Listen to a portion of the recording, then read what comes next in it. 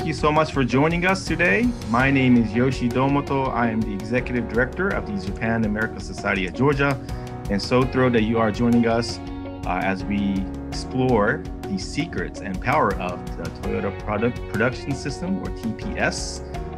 Certainly Georgia and Japan, we have a very close relationship, as Japan is the #1 investor here in Georgia. Over 600 Japanese companies are here in our state that have invested over $11 billion in our economy. And these companies employ about 36,000 people as well. Many of them manufacturing companies. So certainly today's topic is very key to our Georgia companies and the Japanese companies that are doing business here.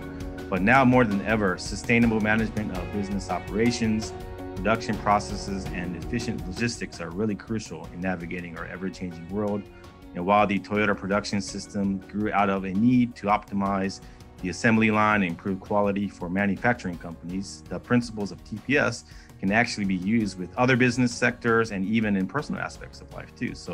But without further ado, before we introduce our presenter, I would like to first of all thank the co-chair of our programs committee, Ms. Nozomi Morgan. Nozomi-san actually helped connect our presenter with the Japan American Society today. So Nozomi-san, thank you very much, and let us know who we have in store today. Yeah, absolutely. Well, thank you, Yoshi-san, for the wonderful introduction, and welcome everyone.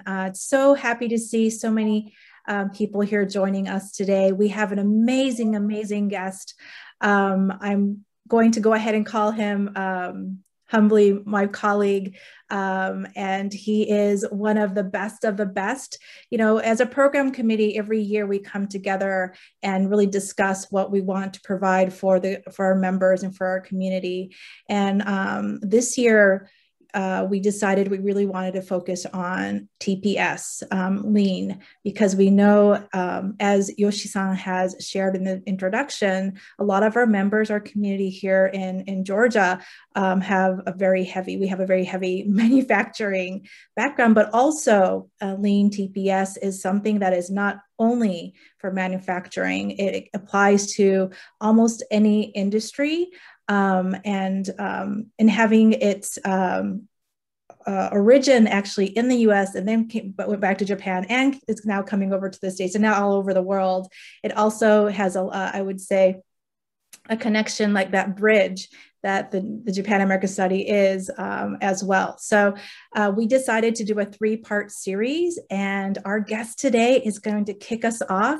And I know he was going to do it in the most amazing way. So without further ado, I am going to introduce our amazing speaker today. He is called the optimization expert. And I know he's even not just an expert in optimization, there's so much more to him. But he's the CEO of Makoto Flow, Mr. DJ Duarte. So DJ, thank you so much for being here. We're so excited to have you tonight, or this morning in your side. He's actually joining in from Japan. So DJ, the stage is yours. ありがとうございます。皆さんよろしくお願いします。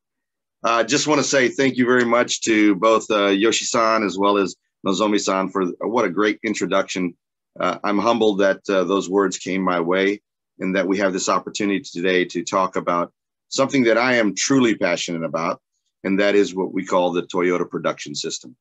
Now, I'm not going to give you your traditional webinar, as Yoshi and Nozomi sort of alluded to. Today, what we'd like to do is sort of have a 4-part section of a presentation that allows you opportunity to provide your insight and maybe some of your challenges and maybe some of your thoughts on how to deploy, how to engage TPS in a variety of different industries. So I'm going to take a few minutes. I'm going to have probably about 3 or 4 slides about myself, where I came from, why me. And then I'm going to roll right into the session as we've organized it for you today. We're calling it the 3 big ideas, and you'll see that here in a moment. The second thing I'd like to say is, because this is more of a interactive kind of session, there's a little button on the bottom right with a smiley face on it. It says reactions. And during each one of those sections where we give you some time to ask questions, just go ahead and click on raise your hand.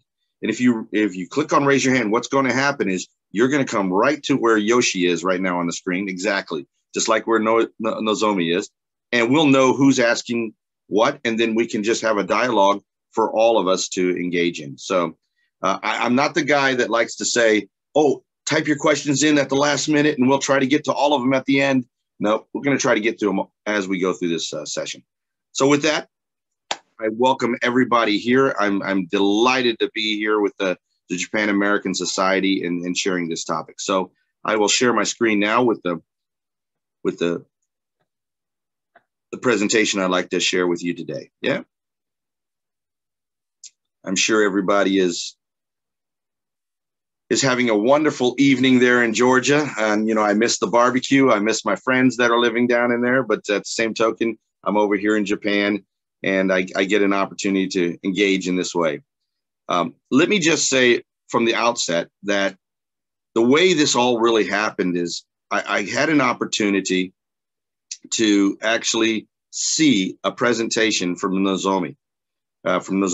And when she sent that presentation to me, I was like, man, I'd like to really see what she does. And then it rolled into this Japan American Society of Georgia type of engagement.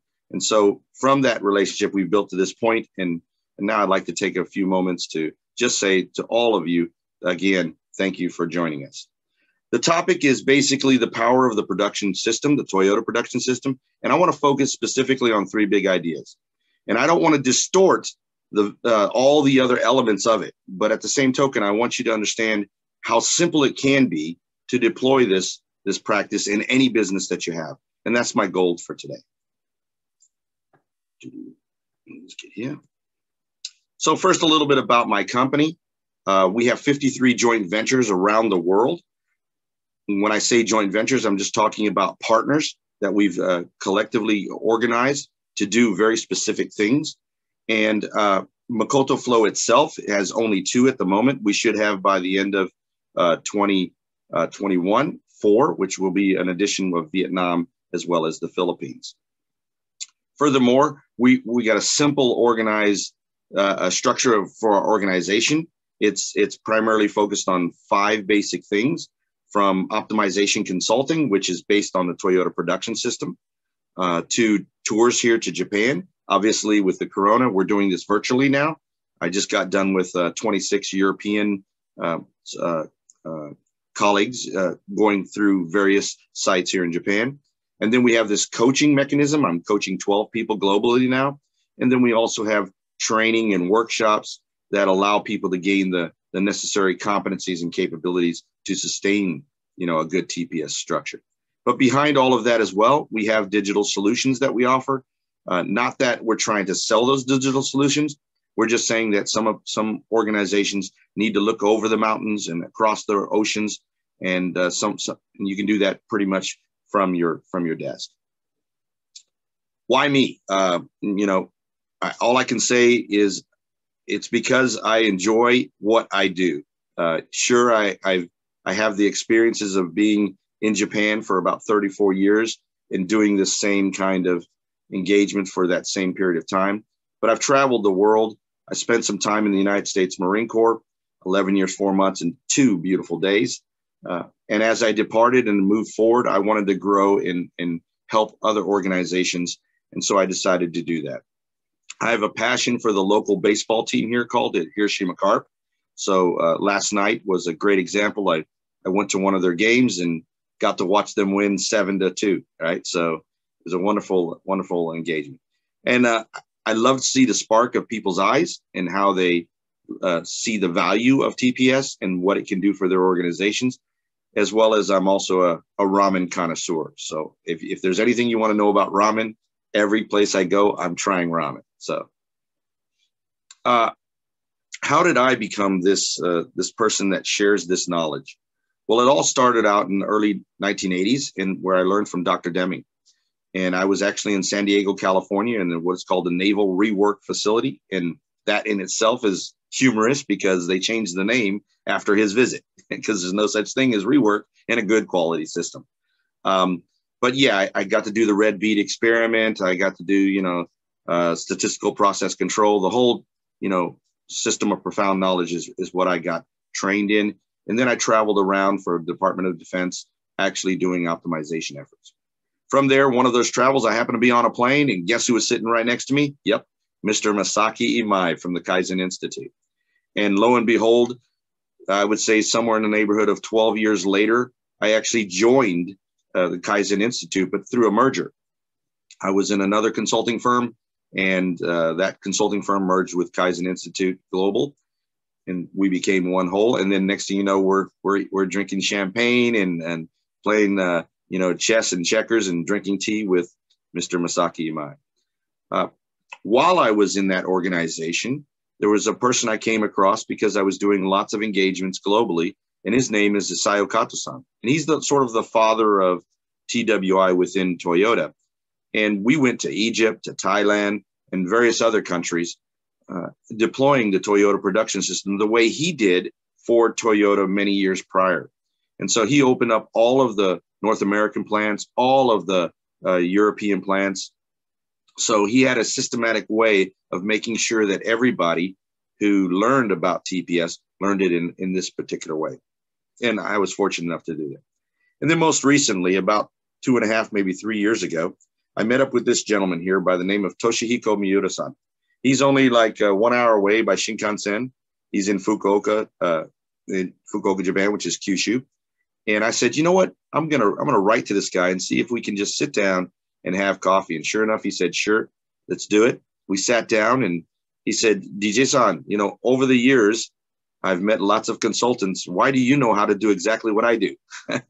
And then I explained my history. So now we're really good friends. We actually go into different companies together as a bicultural kind of focus. So you have the Western as well as the Japanese, and it really works out well. Some of the companies I've worked with in the past, you can see some pretty good brand names. I guess what I'm most proud of is that I've worked in about 17 different industries, and some of those being, service as well as casinos, as well as healthcare and so on. But the bigger ones, they want you in there because they're really looking at the operational side. And I guess I have the right verbiage, the right demeanor to be able to convince them that we need to go not just on the operational side, because it's only 30% of truly the value you're generating. It's the other 70% that we need to get into, the transactional world, the administrative, what I call the heart of the house. Yeah. So I've gotten a lot of these organizations to do that as well. And you can see some of the results that I've achieved throughout those organizations. And when I say these results here, this is what we actually shoot for. So when somebody says to me, DJ, can you come in and help with productivity and increasing it by 5 or 10%? In my mind, I'm already thinking 50. Yeah. So this is how we do things. So enough about me and my company and what we do. Let's get started on today's purpose. And that is really the 3 big ideas. And I think the best way forward here today is to agree on what is the challenge that we're facing. So many companies are reemerging from this COVID period. And what they're finding out is that COVID has changed the dynamics of business.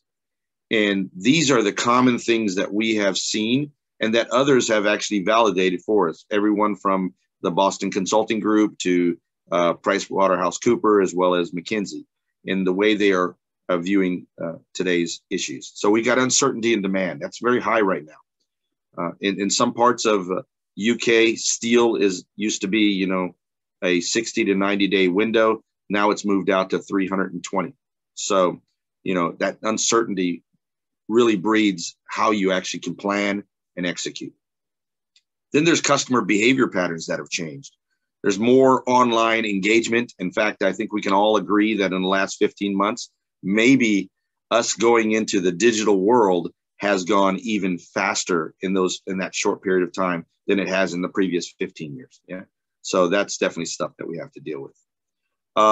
You got supply chain issues where things are moving from place to place, especially, we probably heard about some of those chip issues that we have today. We have the volatile markets in the way that we don't know what they're going to do. And so that all those, bets that you sort of place in getting what you need, that changes, right, in the way you actually purchase those. And of course, as I talked, the digital solutions, and last but not least, the talent and the way we maximize the use of that talent through this era. So these are some basic safe assumptions that I think we can all agree to. But what we like to do is actually look at these challenges as opportunities. And so I'd like for you to sort of think about what are some of your opportunities that you have in front of you at the moment. If it's unpredictability, I mean, that's a great way to look at a chance to make things better. I'm talking to a company right now in the Netherlands, and they want to do a transformation of a green plant, right? A green site. And in doing so, they were like, listen, we have all these activities that we have to, move into this new greenfield site. When is a good time to do it? And my answer is always now, because you'll never find a better time to do it. When you have chaos, that's an awesome opportunity. Yeah. Because you get to see the reality of situations. Second thing is, again, that remote working models that are existing today. A lot of people want to get back into the office, but I don't think it's ever going to go back to the normal. I don't think there's going to be these, buildings filled with people like they used to. It's going to be a 50-50 sort of opportunity. You can work from home 50% of the time, you can work at the office 50% of the time. And I think that leads to a bigger challenges that we face to create opportunities for sharing of information. And that's one of the reasons why I like to change the way that webinars are done, because I've sat in so many webinars since this thing started that I wanted to make it more interactive. And the last but not least there, I would say the shift in customer patterns. So the journeys that our customers are on, they want now to be able to see and decide for themselves up front. And prior to this COVID area, you could convince them in other ways. You could do it via ads, whatever it might be. But now it's going to be all pretty much right here on this little electronic gadget that we call a computer or on the internet. Yeah. So we've got to have a really clear end-to-end perspective of our business, and not just a model for the site or a model for the product value stream. Yeah, we got to really look at the whole value chain. So how many of you are facing some of these same challenges? And I hope that most of us, we can just raise our hand and go, yep, that's good. But I wanted to demonstrate to you how this session is sort of organized. I'm going to be sharing anywhere from 6 to 10 slides, and then you're going to see one of these. So the very first one, I usually get very few questions because everybody's like, all right, we're getting into it, no problem. But the next section, I would hope that I would see some hands that are raised, and that you ask your own situation, your own challenges that you happen to be in, and I can share some insights to that. So with that, I'll just move forward for this particular Q&A session. So the 3 big ideas, that's what we're really talking about today. I think it's important that we need to know that most people that are gone out there and tried to implement lean have actually failed. So we're talking, 79% of those people that are out there that have tried have actually failed at getting the results that they initially intended to achieve. And I have to tell you, one of the main reasons for that is leadership, the lack of leadership engagement. If it doesn't come from the top and you don't have a clear roadmap, this causes failure. A lot of people try to do the project-based, or a lot of people try to do the bottom-up, let's get ideas and let's change everything. It just doesn't sustain without a strategical kind of perspective. Second thing is, and I'm big on this because digital is something that I offer as a solution. Just recently, we found out that 70% of them fail as well. So a high percentage fail because usually it has to do with, it's not the technical savvy aspect of it. It's really technically eloquent. It's usually that they don't get the buy-in from people when they're trying to deploy it. And it's an emotional attribute. And I'll talk about that here in a moment. And then last but not least, you can say SAP systems, ERP systems, they themselves have been taking longer to complete and are also not as successful. Even though these solutions are out there, this is the challenge that organizations are facing. It's not just putting things from digital into automation and from automation into digitalizing your models. It's truly about getting people involved. And so the common aspect here is that attitude, if you may, or that emotional acceptance kind of criteria. And you can see here that the equation, many organizations have a high score in the qualitative or the quantitative aspect of deploying some sort of change, but they miss the actual, acceptance score by a high degree, because they think that, this person who came up with this great idea and deploys it, it's going to work. You'd be surprised how many RPAs, robotics that have been implemented that just cost millions of dollars to put into place. And everybody says, well, we still can do that better with people. And that's the truth. It's how it works. And Toyota has recognized that early on in their time with what they call autonomation, or Jidoka. Yeah. So what are the three big ideas? Well, they're simple. First, put standard work into place. Now, we have a systematic 7-step process that we do this on, and it allows you to put all the, the standard work combination sheets, all these type of things. I'm not getting into that today. What I'm getting into is why standard work. And the old cliche that Taiichi Ono used to say, without a standard, there can be no improvement. It's truly the cusp of the reason why we believe this is the key to implementing the three big ideas. The second is, no matter what you put into place, you need to make it visual, because we are a visual world today. In fact, this gets about 87% of the information, our eyes. And as babies, that's all we did. We saw things, we looked at it, we picked it up, it was a pencil, we broke it. Oh, can I get another one? That was cool. But the reality is it was visual to us. We got to see it. And that's important when we're communicating. And then the third is to link that to the spirit and intention of Kaizen. And I will talk deeply about this because there are so many different levels of Kaizen that we need to engage with. And of course, here at Makoto Flow, we profess 12 leadership paradigms. We call them, the behaviors that we want to see from the actions that we are imparting. So the three big ideas in the simplest form is standard work, visual management, and Kaizen. Okay. Now, why standard work, we say, is because over time, what happens with most organizations is that they go out and they implement some sort of change in the organization, and it goes right up and then goes right back down. So meaning that in the first 30 days, everything's looking great. In 60 days, it's starting to slide back down. In 90 days, it's back to where it used to be.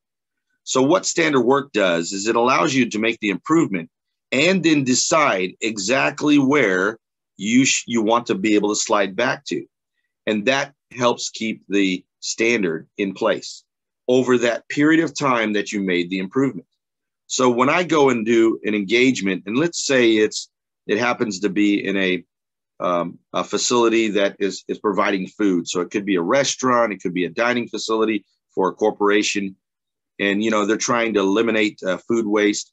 We actually put into place mechanisms, jigs, fixtures to measure all of the products that they're actually cooking and putting on people's plates, so that we know that at a standard of the quality and the level of food, and also the waste, is being minimized and being standardized. Yeah, as a great example. Now, there's a lot of ways to see standardization. For us, in many businesses that have varying demands, all we focus on are first understanding about the three components to standard work. And that is, it has to be a repeatable activity.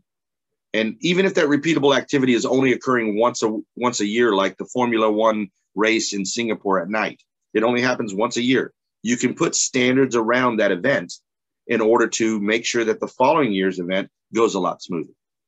A second is that it has to have reliability, and meaning that because it's repeating, it's always creating the same level of consistency in the way they do things. And I'm sure everybody that's here has done some barbecuing at some time, especially in Georgia, right?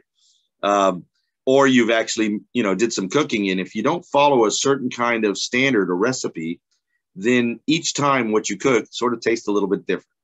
And so that's the reliability piece. And then, of course, you need this capability. You need the knowledge, the know-how to be able to make all those things happen. And so I'd like to demonstrate this from my years of being in the military. And as I travel the world from 1983 to 1994, we always had to sort of, get clocked into being able to shoot different kinds of weaponry. And we were always taught this thing called BRASS, which means breathe, relax, aim, squeeze, shoot. Yeah. And so when you're qualifying, I'm going to show this as an example, and somebody's looking down range and they say, oh, that's a little high. You have a tendency then to adjust. And so, oh, you're too low. And then they say, oh, okay, too low. Oh, bam, nice shot. Keep it right there. And you're like, well, I don't know what I did right there. So now you're to the right, now you're to the left, and so on. Yeah? So it's very hard then. Oh, that's not mine. Somebody shot on that. But you don't have the consistency here of time. And if I go back to my Deming days, when you think of statistical process control, you need to have a certain number of data points in order to really agree with what is occurring on that point. And so I tell the spotter, don't tell me what's happening, just tell me BRASS, breathe, relax, aim, squeeze, shoot. And so I do that, and I'm consistently, hold on here a minute, there we go. I'm consistently putting those rounds down range on target. And it's because I wasn't being asked to move. But these 7 data points allow me then to focus not just on the outcomes as the previous one, but the results. And then I can adjust because we have what is called windage and elevation, and we call that sight alignment, sight picture. And that allows you then for the next time you go around to put more of those closer to the bullseye. And that's truly what TPS does. It allows you to do a systematic process a certain way, and then through that process, you standardize it. And from that standardization, you visualize it, and then you're able to improve it through Kaizen to get to the point that you really want to get to. And I don't know about you, but I'd rather be shooter B than shooter A in that scenario. Here's some standards that we've generated over the years with different clients. And like I said, standards come in many different forms, many different styles, but here's one of a supply cabinet where you can see there's a little red Kanban card in there, and that tells you what to order when. And so once that card falls down or shows up, you put it in the box, and the next day it's ordered. Here's another one that has to do with location. So the binders are organized around, let's say, time or frequency of time. You don't have to read the dates and the look where it's from. You can just look at the line and place it right back where you got it from. It's very quick and easy, right? So it's a standard, but it's actually been made visual. And we can make this even better. Here's some other standards with flow and volume. So you got the flow photos, is you know exactly how much is in it and how much pressure is in those pipes and what direction it's flowing from. And of course, here's some with some other liquids and hydraulics and pneumatics. And these allow you to know what's happening when. And in Japan, wherever you go, and there has to be something to do with gas, this is just like a standard. It's, this is the on-off switch, but it's different colors. So green is good and red is bad. It's not just saying flow that way and off that way, on that way. And so we really have to do the right stuff. Here's some things that we did in Europe with shadow boards. The standards for the tool sets, they're on rails. You can just move them back and forth, left and right, forward and back. And it allows you to have a toolbox, if you may, of a lot of pieces of tools to be able to quickly visualize what is it that you need and then return it. Okay? And then, of course, on the right-hand side here, here's the cost of each item. So we actually went into one of the Japanese companies and we saw this and we were like, this is fantastic. So why did you show this? And it was a means of showing people that just don't throw your stuff away. If it's still useful, keep using it because it costs this much money. And over time, this is the total volume that we actually expense. Yeah. And here, when we were working in Spain and Portugal, we put together what is called 1-point lessons on how to actually do something. And this one was filling the donuts up. Then there was one here of how do you actually clean the process, and then one, how do you actually clean your hands prior to baking. Yeah. So let me ask you a question. What kind of standards do you have in place, and what kind of questions do you have about standards for me? And again, we put them in practice so that we know basically where we're at and what we need to do to complete the activities that we're in charge with today. So let's take a few questions here. Please go down to the bottom right-hand corner, click on that little reactions button and raise your hand, and we'll take a question or two. This is your opportunity to talk about standards. And if nobody raises their hand, I have a question for all of you. So Nozomi raised her hand, so we'll go right there. Go, Nozomi. Yeah, I work with a lot of companies too, and so curious to hear your thoughts around what gets in the way for companies to have a really good standard of work.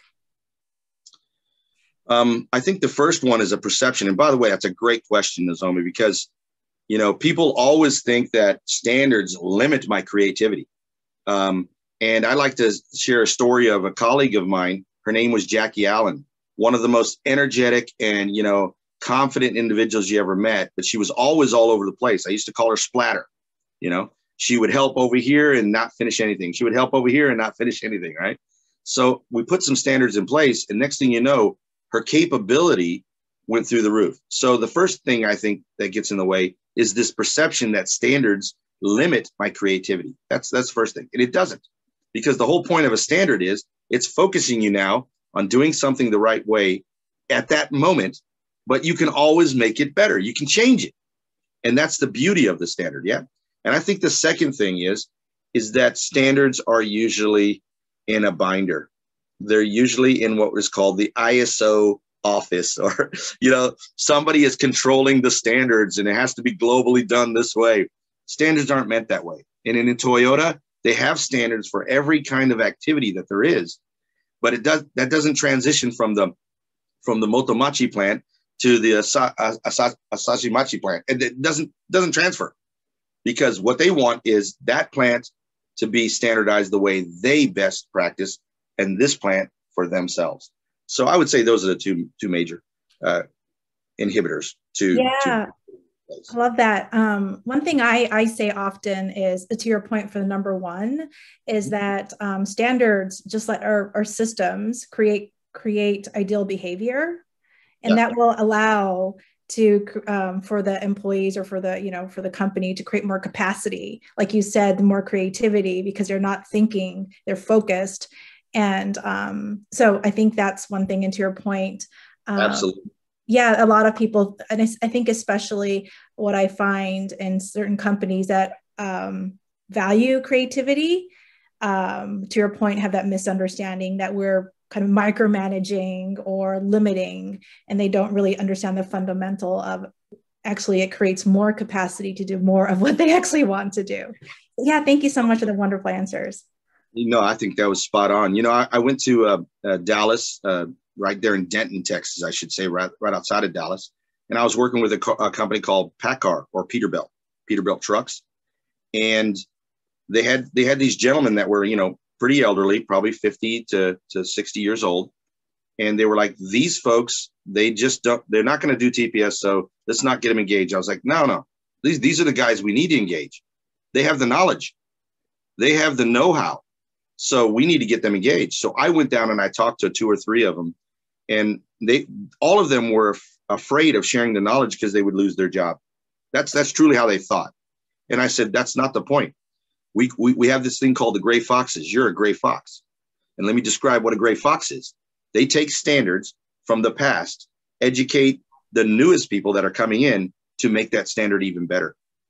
And all of them were like, oh, you mean they're going to listen to ideas on how to make it better? Said, yeah. And as soon as they did, they were on board like it was cool. So don't worry about people, because people try to do good. There's 99% good out there. Only 1% has a jerk factor in it. Yeah. So any other questions? Well, I said I have one question for all of you. So I know not everybody's on the screen, but thank you for those that have come on with a video. Do you have standards at home? And I will tell you right now, without a doubt, you have a standard at home. You could close your eyes right now and act like you're opening up your refrigerator and reach for that drink, and you know exactly where it's at because you always put it there. Or those eggs. Or when you come home and you drop off your car keys somewhere, that's a standard. You put it in a certain place so you don't lose it, right? So those are the basic standards in life.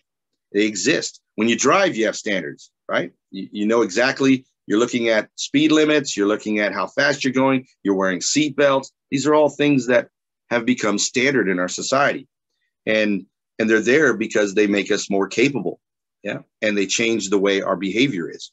And seat belts, for example, were put in there because of the high speeds, yeah? So anyways, oh, somebody else has a hand up. Alexandria. Hi. Hello.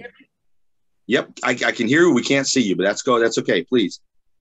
So I work in the pharmaceutical industry, and oh yeah, we're pretty big on using lean tools. But one thing we've run into is we have standards, SOPs for how we do things, but then we also want to implement standard work for the most efficient way to do something within the confines of the SOP requirements. And I was wondering if you've ever run into that in your line of work and how to kind of reconcile those kind of things.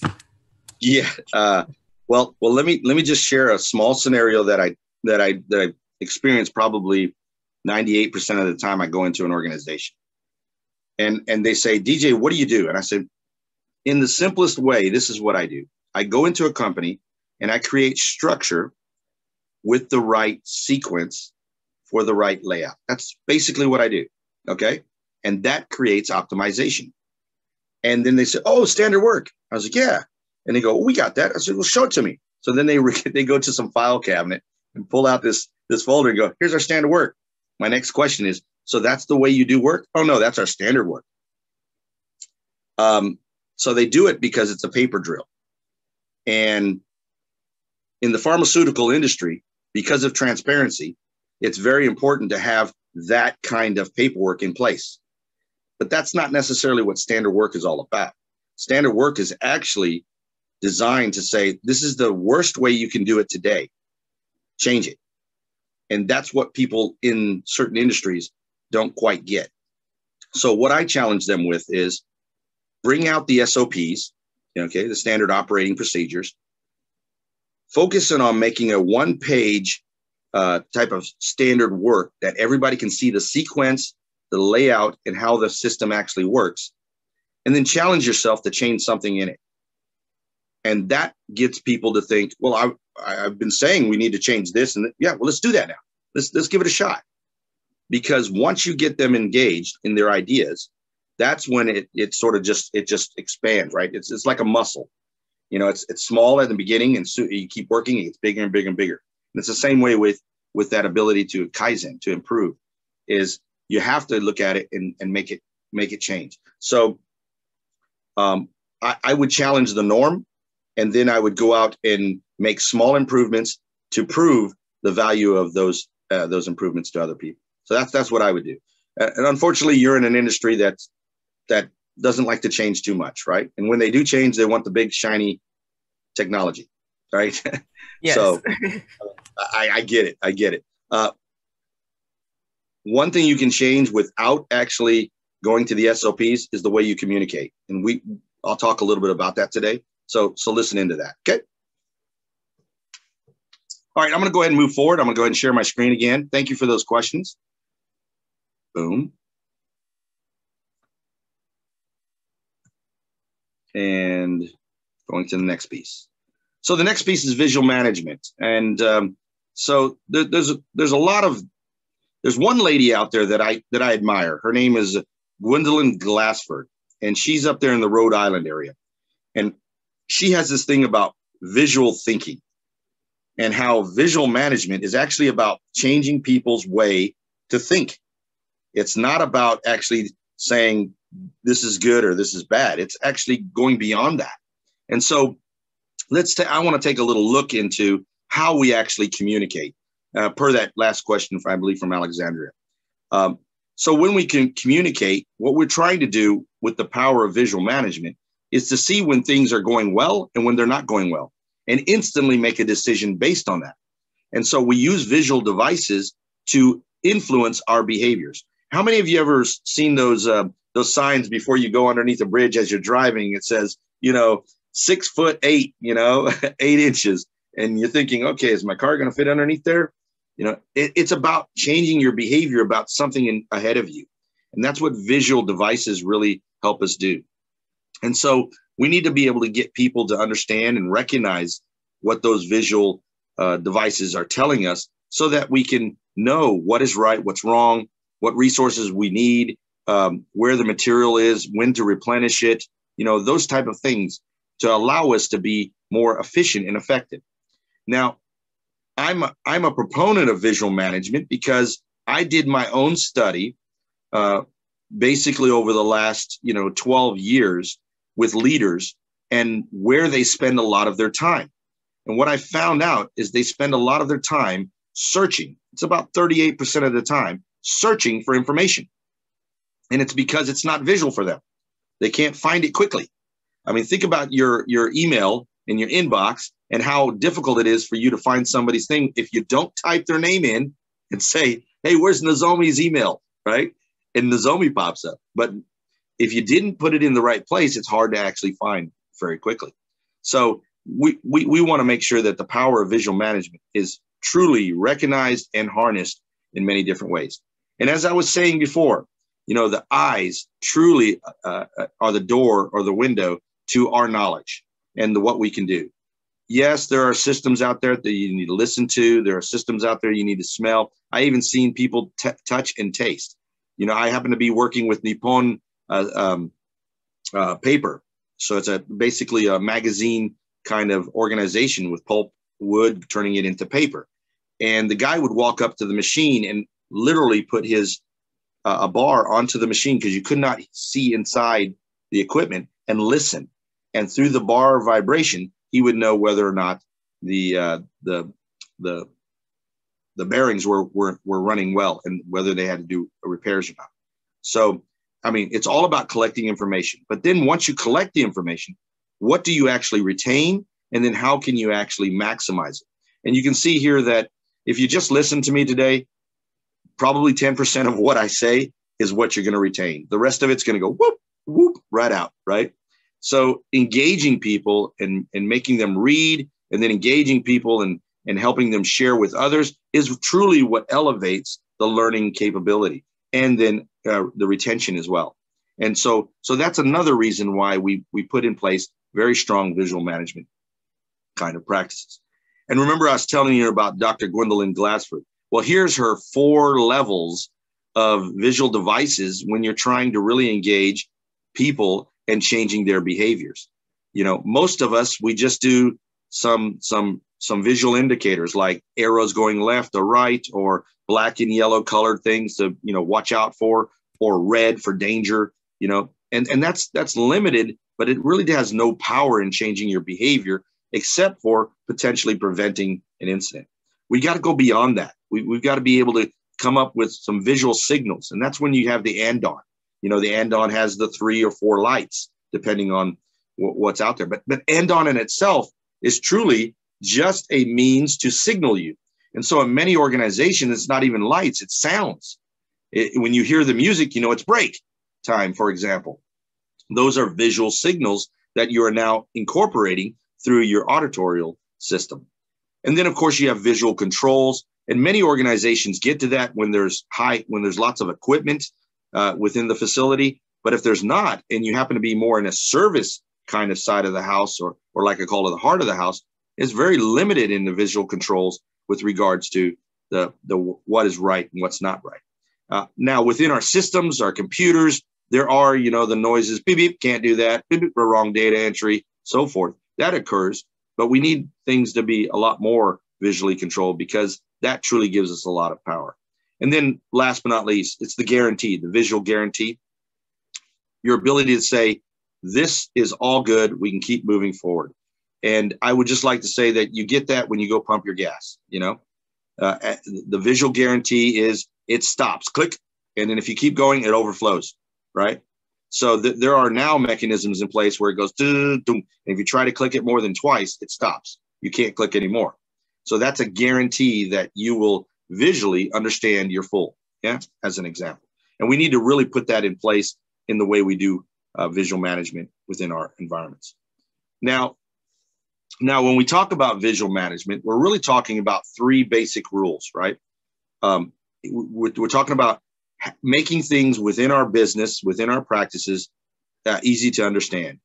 Also, that it's easily visible. It's big, it's easy to decide. And of course, it helps you to be more interactive and to change things. I want you to think about going into a fast food restaurant right now.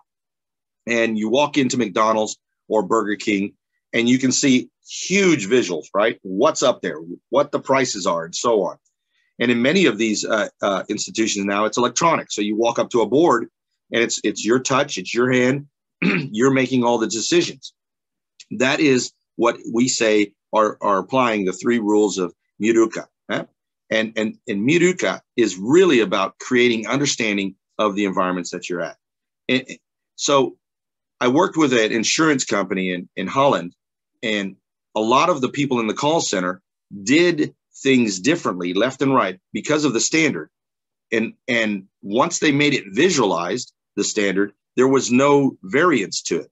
So there was a sense of unity. There was a sense of we're all working together in the same way. You improved your efficiency. You improved your capabilities to solving the issues in those call centers. So there's really, truly a lot of great benefit to visual management. Yeah. And here are some that I love to share. This one here is from the subway. I used to always ride the purple one there. It's called the Hanzomon line up in Tokyo. It's where my office used to be. And then, of course, this one here where it says 2 minutes to the next toilet is down in Singapore. So, when you're walking, you're like, I don't got to go to the bathroom right now. 2 minutes later, there'll be another toilet down the way, And then, of course, one of the organizations I worked with, Philips there, this is a visual flow map of how they make actually bulbs. So visual management is a powerful thing. So some basic rules that I think everybody needs to really adhere to when we talk visual management is that it's not to make the office pretty. It's not to say DJ works here. Here's his sign, his arrow pointing down. He's the audit guy, whatever it might be. Yeah, it's not about that. It's truly about managing everyone to make things better every day. Yeah, and if you can't make it every day, try to make it every week. And if you can't make it every week, try to make it once a month. Yeah, it's also about changing your behavior, the way you engage, the reason why you engage. I mean, we already know that visual management works because we have stoplights, red, yellow, and in Japan they call it green, blue, right? So, but it is green. The whole point is it changes your behavior. You know that red means stop. You know that yellow means caution or, hey, hit the pedal, go through it, and then green means all's good. Yeah. And then the last thing I think when we really think about visual management is that if it's too old, it doesn't change anything. So then I say take it down. So when I build communication cells with people, and you might know them as huddle boards that McKinsey has made famous, I don't do it around the SDQC model. I usually do it around people, performance, and continuous improvement, because that's what Toyota does. They want to know where their people are at today, both emotionally as well as capability-wise. Are they safe, and so on. And then we create 2 or 3 key performance metrics for that team, and that allows them to do things better. And then we like to know where they're making improvements, yeah, and why they're making those improvements. And so it's really about empowering people. And if the information's old, it doesn't empower them. They just see it every day and they just go right by it. It doesn't mean anything. So it's got to change on a daily basis, or a maximum a weekly basis, in order to really impact people's behavior. And don't overcomplicate it. Engineers like to overcomplicate things. Simplify it.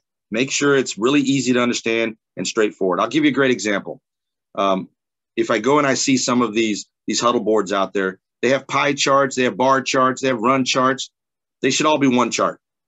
And all those charts should be, whatever you decide, have at least what the goal is on it, and then where you're at attaining that goal. Plain and simple. So if you start with a bar chart, all of them should be bar charts. So it makes it very easy for people to understand right off the bat. Here's a great visual management tool that we talk about, those communication cells. It's simple, it's relevant, and it tells a story. And I'll just give you some examples of it. You know, you got the people one, you got the performance one, and you got the continuous improvement one. And of course, Unipart was one of my customers.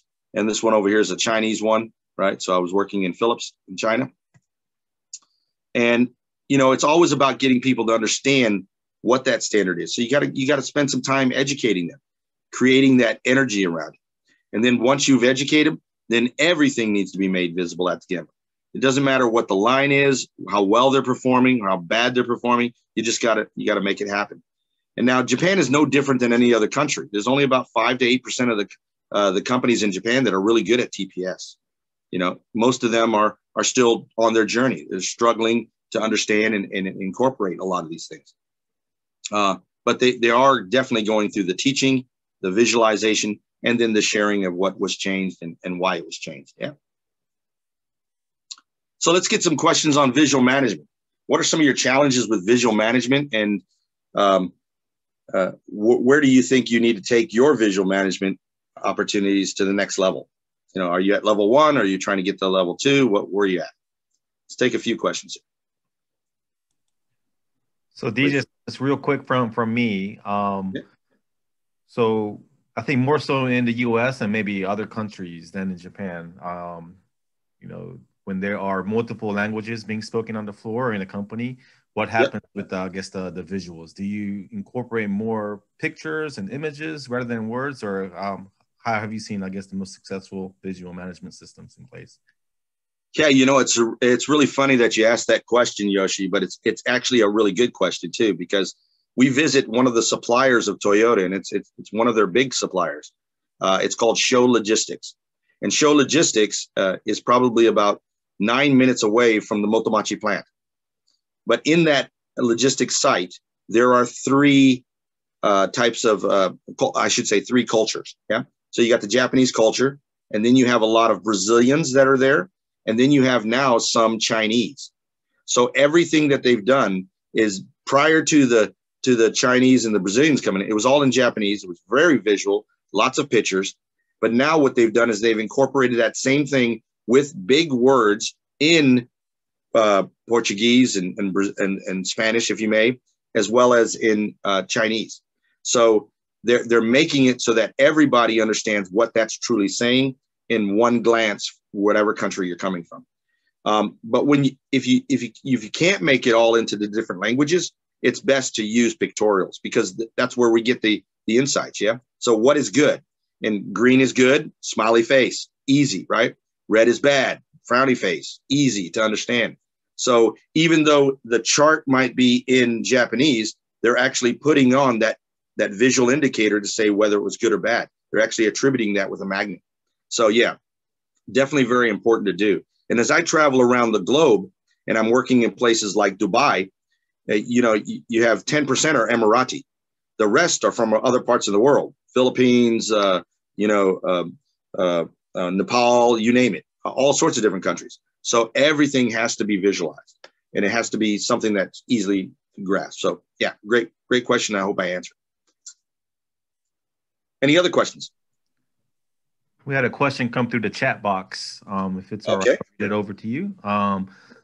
So this person agrees with your opinion, the importance of visualization, obviously, but they usually face a difficulty to decide which figures or information they should select and visualize, because there are so many numbers of kinds of statistics and information in real business, and each of them are very important. The question is, how should you choose, and what should you pay attention to find the key info, or, you know, what do you, I guess, prioritize more so in your visualizations? Well, you know, whoever asked that question and put it in the chat box, I appreciate it. I didn't go look, but here's the one thing that I try to tell everyone. What you visualize is what matters most. That's what you visualize. So you have to decide, for this team, for this department, for this area, what matters most here. And so we don't want to visualize, you know, 10 or 15 things, because then it takes away the importance of each one of them. You know, it's minimized. So I like to tell people that when you try to visualize something on your huddle board or your communication cell, it should be 1 to 3 things, 1 to 3 things, never any more. If you go more, you're trying to bring those 3 things together in one collective perspective. So it's almost like you're cascading these metrics into one metric. Yeah. The attribution of it. So I like to always share that at the shop floor, ask your people, what's important to you? Now, as the team leader, what's important to your boss, who you report to. So all you're trying to do is get what's important to them to attribute it to the same metric that you have, that it needs to go up. And that's what I like to get people to do. I'll give you a good example. I'm working with, back in the day, a couple of years ago, I worked with Sands China, big casino, 5 different properties, 25,000 rooms, casinos and all of the hotels. They were measuring how many hours the employee was actually dealing cards. And when we asked the employees, and we said, what would you like to measure? Believe it or not, they came back and said, how much money I took in during the time that I spent there, right? Well, when I asked the pit manager, who's in charge of maybe 10 or 15 different tables, and I said, what are you being measured on right now?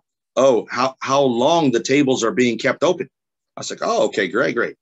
What do you think you should be measured on? And he said, how much money we're making in this pit. So people actually know what to measure. You just got to take the time to ask them and then connect it to what else is being measured as well. Yeah. And at each level, it's different. Okay. So when I'm at the executive level and I'm talking TPS and the transformation that we're doing, I'm not talking about space utilization. I saved 20% space. I'm only talking about 3 key things, either a cost savings, a cost avoidance, or revenue generation. That's it at that level. But as I go down one, it's more about shared resources. It's about how well I'm using my resources. So I really want to engage people in measuring what matters in the way they're interacting with their teams and their departments. Yeah. And then, of course, when you go down to the shop floor, it's all about how well they perform. So if I'm at a front desk, again, at Sands, I want to know how comfortable this person is doing their job, how many people they've checked in. Sure, I want to know those things. But at the same token, I also want to know how well my front desk is processing the amount of time. So when I check in, if I take 7 minutes to check in, I'm angry. So I need to get it down to maybe 1 minute. And that's truly what makes everybody happier, because it's easier, simpler, safer, So that's what I would say to you. Ask your people, find out what they would like to be measured, and then attribute it to the higher need, the higher goal. Cool. All right. I guess I will continue on then to the next phase here. And now we're going to talk about Kaizen, right? So we talked about standard work out of the 3 big ideas, and without it, you can't really improve. So you got to create that stability within your organization. Then visualize that standard in such a way that people are inspired to do things and get excited about it, and they can do it faster, easier, and safer. But then once we get done with that, how do we make it even better all the time? And so many of you know about Kaizen. I mean, you've seen this slide 1,000 times, but there's so much more to Kaizen than what people really understand. So first of all, what you see right now is I attribute to Masaki Imai, because this is from his book, Gemba Kaizen, and how Kaizen is truly translated. But when I talked to my sensei, Miura-san, that was really funny is how when he was in the States with his sensei and they were going through a factory, there's actually no word that best suits Kaizen except for continuous improvement. So it got translated into continuous improvement when actually it has a different meaning. Yeah. So let me just sort of describe a little bit about the deeper meaning of the actual kanji characters of Kaizen. And so Kai and Zen, obviously very, very formalized way of saying it, but the kanji in itself has meaning. So the first part of that kanji is about yourself. It's about who you are. So when we talk about Kai, we're actually talking about, hey, DJ, look at yourself. And then I want you to push yourself, or in this case, whip yourself, like you have a whip in your hand and you're going across your back like this, whip yourself to do better. That's what the sort of the essence is. So it's really self-engagement, okay? And then the second part, that Zen piece, you know, we always think about Zen as being Om and harmony. It is about that, but at the same token, that Zen is actually broken down in such a way that talks about the words you use, the speech that you use, the energy that you use is important in driving Kaizen. You can't just go, okay, today we are about to do a Kaizen and we are going to change this cart. People aren't excited about that. You got to have energy behind it. And you'll notice that the top half of this particular kanji character also talks about a sacrificial lamb. And we're not talking like, you know, some people do, you know, with chickens and stuff like that. We're actually talking about yourself, sacrificing yourself by whipping yourself to help others with the right words and the right influences to make change happen. And it's a righteous thing to do. It's the right thing to do. Yeah. For me, in Kaizen, I've actually formulated my own version of how it looks. And so I took the meaning of what is called mizu, or water, or soy in Chinese, and said, this is important for everybody to understand. When you Kaizen, you need to know that it's like water. It should flow naturally. If you do it where it's unnatural, you are going to cause a problem. Just like a beaver makes a dam, it causes the water to stop flowing, and eventually the dam breaks, and then there's a flood. So we need to make sure that it goes through the simplest, easiest form of resistance. And so Kaizen is about water, and you need water as a person to survive. So Kaizen is about the business and its ability to survive by constantly improving. The second thing is the AI, I. So aishiteru really means I love you, right? But I itself also means passion, purpose. And so you want to make sure that you're finding people that are passionate about doing it. You know, over at McDonald's, they say, hey, I'm loving it here in Japan. They say, oh, I'm loving it. You know, and McDonald's is very famous in Japan. But at the same token, it's the energy behind it that people want to then go and see it. And then the last piece there, you can see it says Zen. We look at Zen as synchronization. And in Japan, there's a huge cultural thing called the Yamato. And the Yamato means harmony. So we want to make sure that our systems, whatever we have together, are in harmony with one another, so that if you improve this system, it doesn't hurt this system. It's about synchronizing it so it works well. And the only way that can happen is through this, through your mind and through people's knowledge and capability with their hands to make things better. So Kaizen is not about putting things into computers to make it, this tech savvy. It's actually about making things more effective for people in the way they do things. So there's another form of Kaizen, and we call it Kaikaku. And so you have what is called Spot Kaizen, and I'll show you that in a graph here in just a moment. And then you have Team Spot Kaizen, and then you got this thing called Kaikaku. And it's about radical change. And usually this is around your layouts or your value streams, and you're totally changing the way things are happening. But you're making it unique for that very particular product family that's going through there. And so it's truly about, instead of making small improvements through Kaizen over time, you're making one big improvement, like with a sledgehammer. Yeah. And then, of course, you have Jishuken. Now, Jishuken is like the Thor hammer, right? It's where you get all management involved. And this is about getting them to understand the value of actually changing the whole factory or the supply chain in supporting the factory. It's truly a major undergoing of getting the mindset of the management team to understand the power of Kaikaku, Kaizen, Team Kaizen, and Individual Kaizen, and then deploying that through one major, deployment. Now, Jishukens are usually goal-driven, so it's strategy-driven, where Kaikaku isn't. It's sort of made out of demand or the need, and Kaizen is usually made out of the personal engagement, the process engagement. Yeah, and this is how I like to demonstrate it, share it with people, and you'll notice that when you look down at the bottom there, the colors of blue, these are usually the easy, quick things to do. I like to say that Kaizen you can do by yourself, but at the same token, it's always better to do with people, because ideas generate from one idea to second idea, then to that third alternative, that synergy. And you can do it around basic things like 3S and ergonomics and safety, right? Whereas once you get into where you're doing more Kaizen events or blitzes, as some people might call it, this is where you're actually solving problems from a process and a value stream perspective. And you're really having some small quality, cost delivery kind of outcomes based on time. And then when you go up into the project Kaizens or the Kaikaku, as well as the Jishukins, this is truly where you're getting massive returns for the organization that hit the EBITDA, the bottom line P&Ls, where you really see some end-to-end improvements in the way you do the engagement.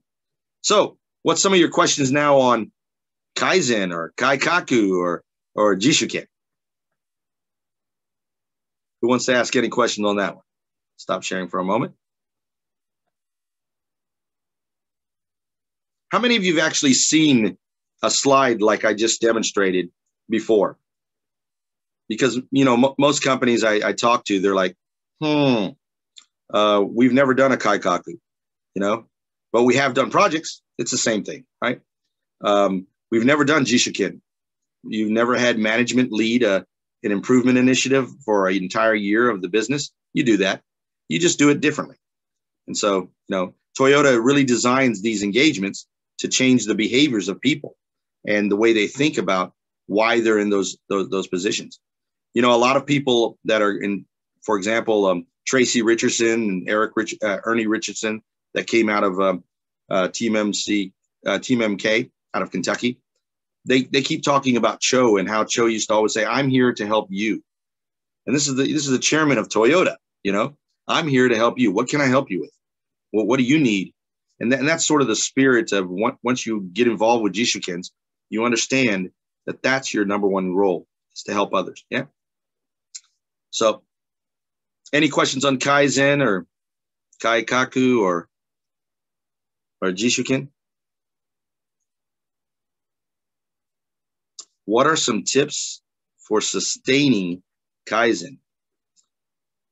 Well, I think it's in the three big ideas. First, whatever Kaizen you do, I think it's important that you standardize the outcome of it. Okay. Now, I from my perspective, and I'm not a zealot, and I'm not a purist, but I've seen people do things like value stream mapping, and then on the value stream map, they would put what's called a Kaizen burst. And in that Kaizen burst, they'll write things like standard work. So we're going to put standard work in place. Everything you do needs standard work. Everything you do needs visual management. Everything you need that you do needs to be improved, Kaizen. So it's not about doing that way. It should be a system. I'm going to put a FIFO system in place. And when you put that FIFO system in place, which is first in, first out, that's when you put in place the actual rules for that FIFO system so that it doesn't break, so that FIFO is a controlled flow mechanism. So it allows people to do things. When somebody goes and does, let's say, a change at their desk or a change in a process that they're doing on a computer with regards to, let's say, procurement and finding people, and you make those changes, you need to document that and be able to share it through what is called an OPL, 1-point lesson, with others. That's the sustainability of it. And when you only make the changes, but don't do the standard work, the visualization, and then the next improvement, then you're not going to sustain that change. It will fall back down. That's what I tried to illustrate with the wheel going up and then the wheel going back down. Yeah. So many companies hire consultants to come in and do Kaizen events. And even if it's some of the biggest brands in the world, they come in, they make some great changes. And, 2-3 months later, it's back to where it used to be because they didn't take the time to put that into place. And that's very important to do. It's not just about changing for change's sake. Any of you that are out there, if you really want to know the power of winning with this type of thinking, you should really look at the 10 precepts of Taiichi Ohno. And in it clearly states exactly what you need to do. And if you follow those 10 precepts, you will be sustaining that kind of activity. Yeah. Because it says you got to keep changing. It says you're a cost. So make things easier. Yeah. It says those type of words that allows you to do that. Hope I answered your question. But definitely it's standard work, visual management guide. Yeah. Anything else? Here's one here from Ashton. Says, has Toyota thought about using surveys or reviews to what they can do to make processes more efficient? Yes, Toyota does that all the time. Toyota internally does, your typical employee engagement surveys, but they also are constantly having meetings on a monthly basis with their teams. They're constantly having daily meetings with their teams. And this is a review, a survey of what needs to change, because they're always asking what's difficult, what's tedious, and what are some of your ideas to make things better. Yeah. And out of that comes, millions of ideas, and they don't quantify it with ROI. That's another thing. So Toyota doesn't go out there and say, listen, we did 100 changes, Kaizens, and this is the return on investment. They don't do that. They throw money at it because they know it's 6 to 10 times more valuable than what they can get on their own. So it's a spirit behind it. The second thing I'd like to say is formal surveys to their customers do occur, but most of their insights come from the dealerships themselves and some of the issues that they're actually experiencing, because that's the customer for Toyota is actually not you or me. It's a dealership. That's who their end customer is. And that's how they maximize the value of it. Yeah. Okay. Let me get to the final points here and wrapping this up for today. And I appreciate all of your all's time. So let me go and sharing what final. Bam. Okay. So what's the way forward? Let me just say, create a plan. In order to be resilient and reemerge stronger, you need to have laser focused objectives. And that's from the top down so that the bottom up initiatives have value. Yeah. Get buy-in from your leaders. Yeah. What I mean by getting buy-in from your leaders, get them involved. My dad used to always say, if you do things in a vacuum, it'll suck. So if you do it by yourself and then give it to people, it isn't going to work. It's got to be collaborative. And that's why the Hoshin approach top down is so powerful, because it's done together. Yeah. Have an integrated approach. Don't just do it in one area of the organization. Do it in all areas of the organization, and use different approaches for different issues. So you have a hammer, that's true, but then that's Kaizen. And then you have a sledgehammer, and that's Kaikaku. And then you have Thor's hammer, and that's Jishiken. So have a different kind of approach. Use technology to your benefit, but only where it benefits the end user. Yeah. Adaptability and scalability. Make sure that you know that your model needs to be able to change with the changing of times. And Toyota is really resilient at that. They're very resilient. That's why they have adapted to the COVID engagement or the COVID pandemic so well. Even though there's chip issues out there and supply chain issues, they've adapted extremely well.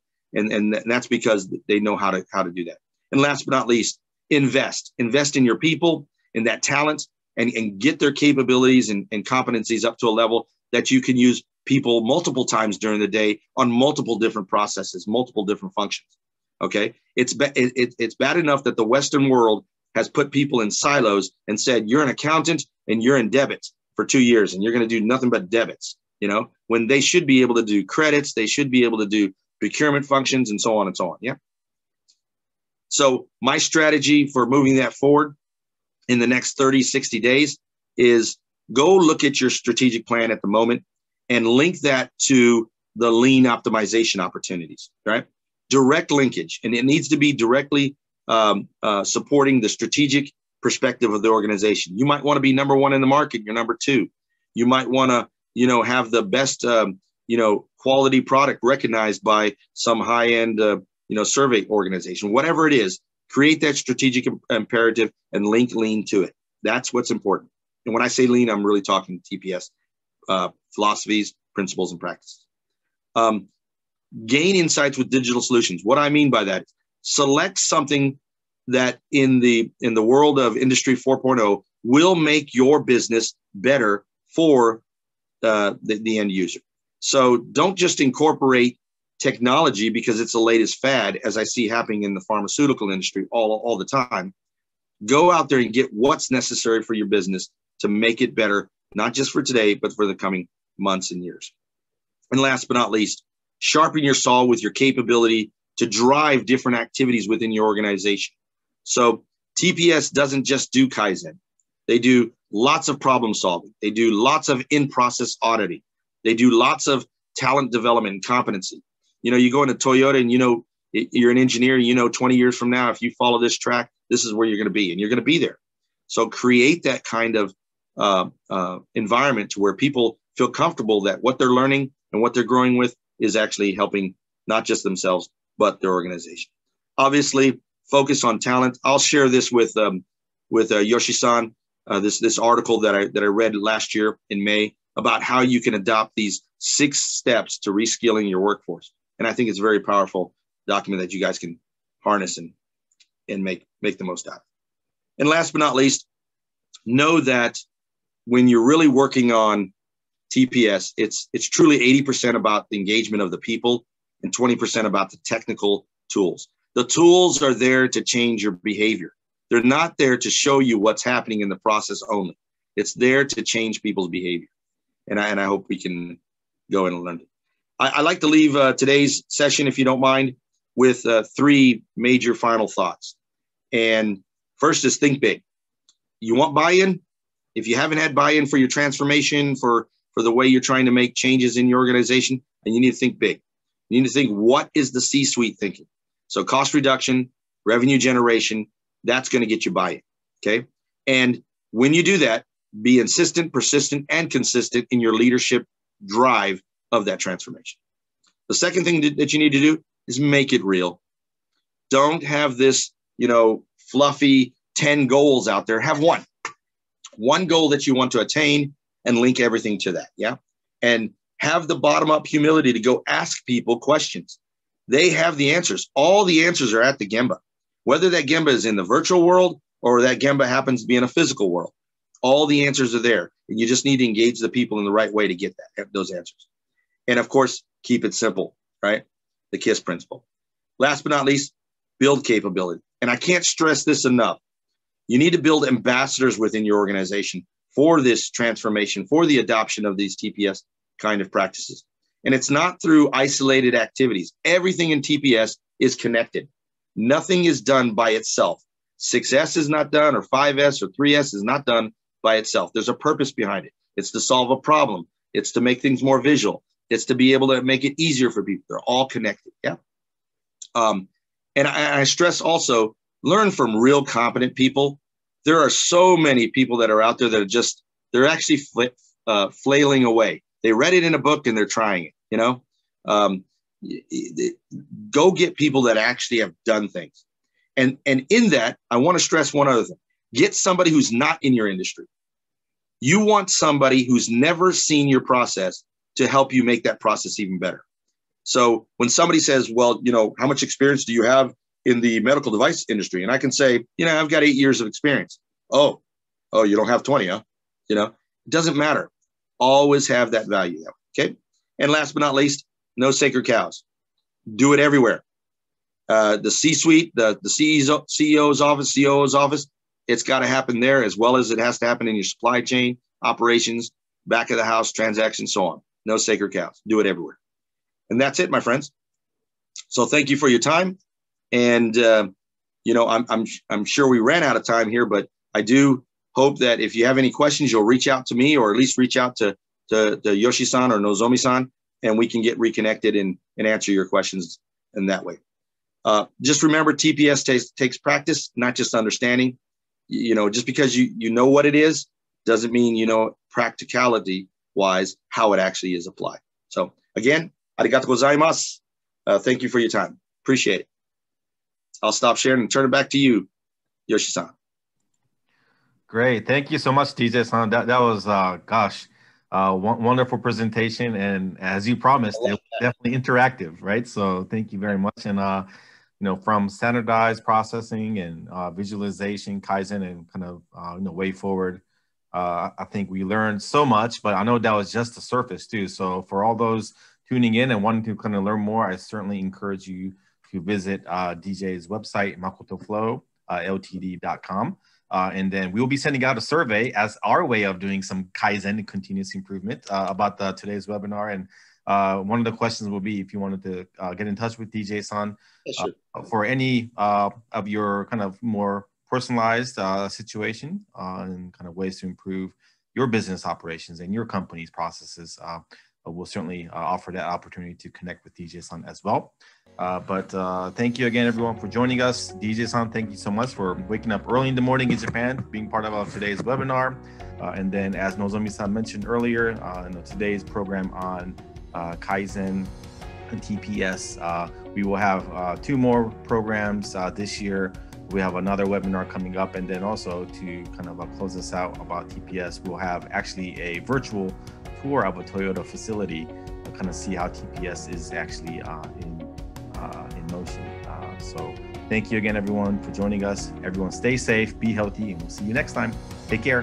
Bye-bye. Bye-bye. Thank you. Thank you.